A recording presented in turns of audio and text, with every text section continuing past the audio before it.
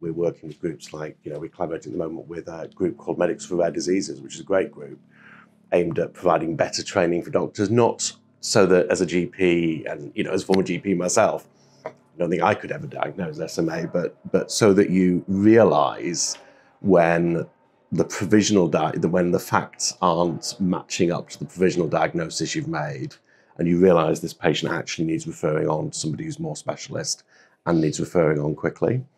So there's an educational piece in there, which I think is really important. There's working with the healthcare system to redesign services when that's required.